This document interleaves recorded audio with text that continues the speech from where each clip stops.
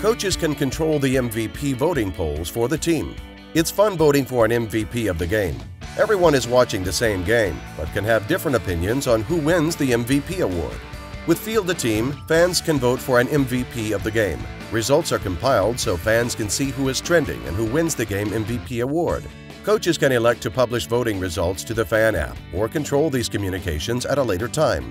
Voting polls are open the day of the game and will stay open for 2 weeks after the game. You can even have fun and reward MVP with a free snack at your snack bar.